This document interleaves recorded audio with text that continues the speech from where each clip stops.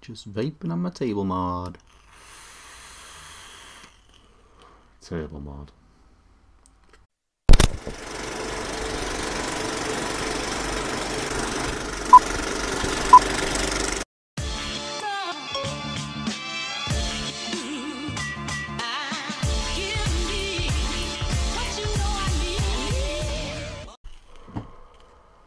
Hey guys, Vick here and welcome to another review. Today we are looking at the Coil Master 521 tab. It's their new build station from Coil Master, coil-master.net. And we're going to go down low, we're going to take a look at what this actually does and what it can do for you. And then I'm going to give it away at the end of the video as well, so stay tuned for that. So yeah, let's go down low. Oh, I need to vape on my build station. So we'll go down low. I'll show you what it's all about, and then we'll come back up top and I'll tell you a bit more, and I'll tell you how you can have this.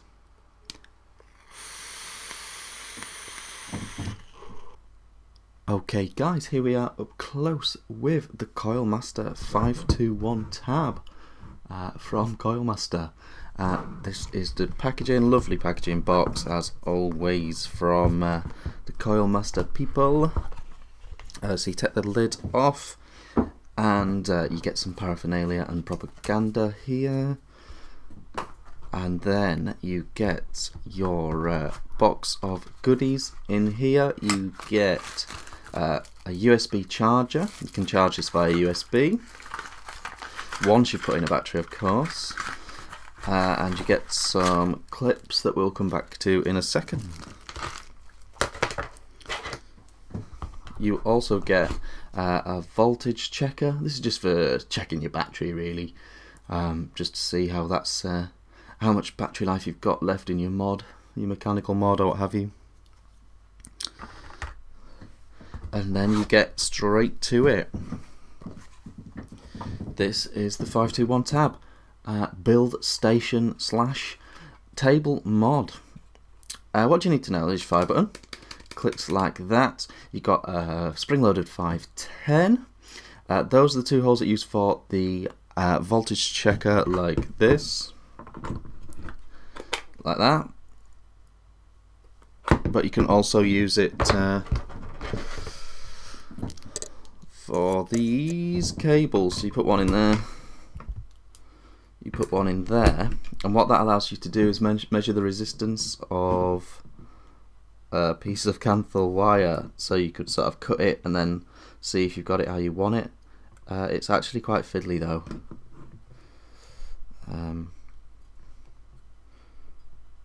It really is a bit of a faff doing this. So wrong way. So once you've got the actual reading correct, it looks like there's about 1.7, don't know if you can see that, 1.7, yeah, you get the idea. I hope you get the idea. You can measure the resistance between a length of canthal using those. Okay, take those out. Okay, so turning the mod upside down, you can see this is where your battery goes, and it's just an 18650 battery, and you have to provide that yourself. You can see what the buttons do here as well: burn, off, and checker. That just slips on like that, magnetized. So without further ado, this is a good example actually, because this is a build that I'm trashing anyway. So screw this in. This is Mutation X V4, and the idea is it's an ohms reader. That's interesting. It's an ohms reader. I haven't got a great connection on one of the coils for whatever reason. Needs screwing down more or something. So it's coming out at 0.5. But if we put it on here, we can fire it up. You see how one coil's firing way better than the other, even though they're the same amount of wraps. yeah, I don't have a good connection on that second coil, so I need to sort that out. And the beauty is I don't have to screw it onto a mod, then come back and screw it back on here. That's the great bit. It's reading 0.3 now, so I don't have a good connection with this coil. But yeah, it's an ohms reader, lovely screen, battery checker on there, and it can be used as a mod, but really its primary function is to warm up these coils before while you're building and tidy them up, dry burn them and all that. It does work fine with nickel builds as well.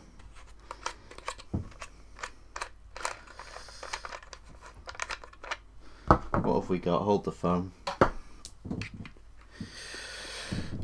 So I've got a nickel build in this K-phone, and you can see that is my nickel build in the K-phone. Who thought we'd ever be at 0.11 in a K-phone? But we are these days. So super accurate, decent. Technically it can be used to fire atomizers and vape them, and that's why they get away with calling it a table mod, but really it is what it is, and that is a build station, which saves you a lot of hassle when building coils, and that is their sort of remit, isn't it? We'll go back up top. Okay, so that was the 521 tab from Coil Master.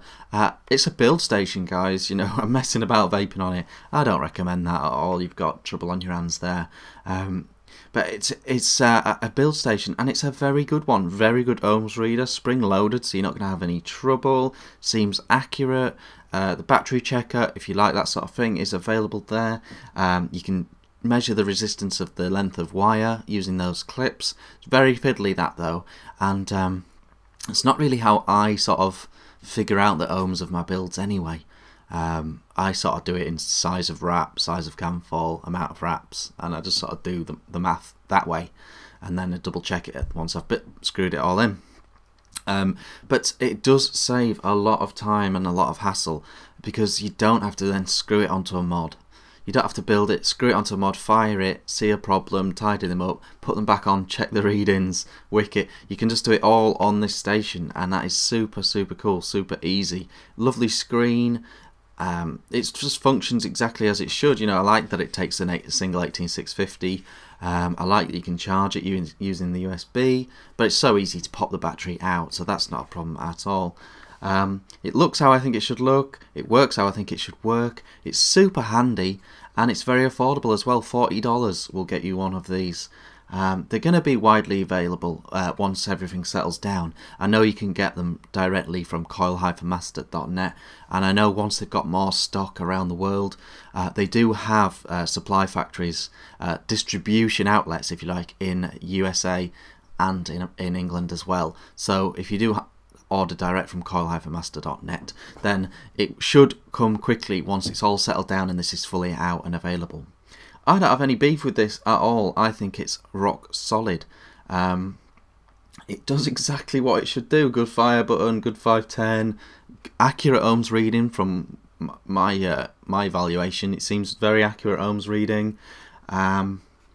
You know, very handy for like that situation I showed you with the Mutation X, where I've done a build but it's not quite right, and without any hassle now, I don't need to wick that, put it on a mod, anything. I can just unscrew that coil that's dodgy and start again. You know, I've not wasted any time.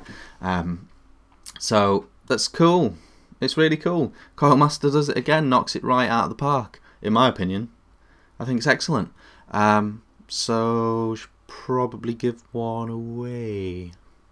Okay, so to win the Coil Master 521 tab, all you need to do, I haven't really thought this through, is, and I hope Vick sees the funny side of this, all you have to do to win this is go on Scotch Vick, Vick Mullen, Vaping with Vick Mullen, Vaping with Vick, VIC, go onto his video for the Coil Master 521 and comment bananas.